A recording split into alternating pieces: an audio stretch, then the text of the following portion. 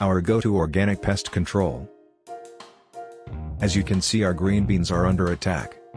Not sure exactly what bug it is either. Seems to be some sort of small flies.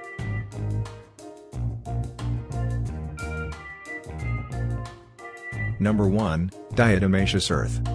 Diatomaceous earth is a non-toxic way to control pests in your garden.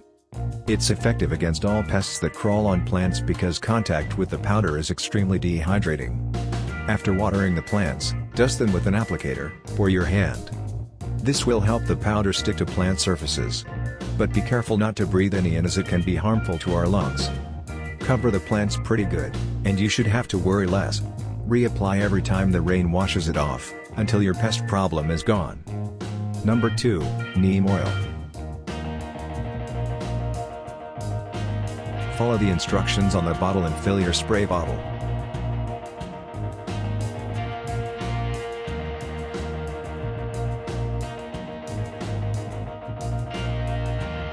Should look about like this.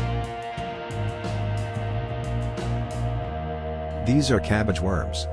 They can wreak havoc on your leafy plants.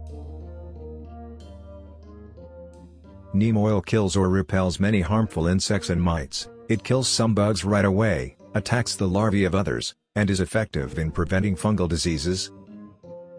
It also battles viruses that can harm plants. Neem oil is a popular choice in organic gardens because it is non-toxic, organic, and biodegradable.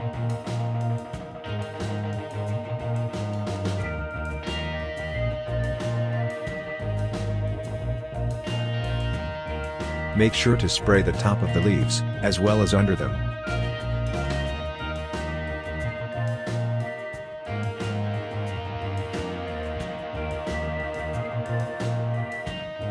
And that's everything. Thanks for watching. Like and subscribe. And hit that bell.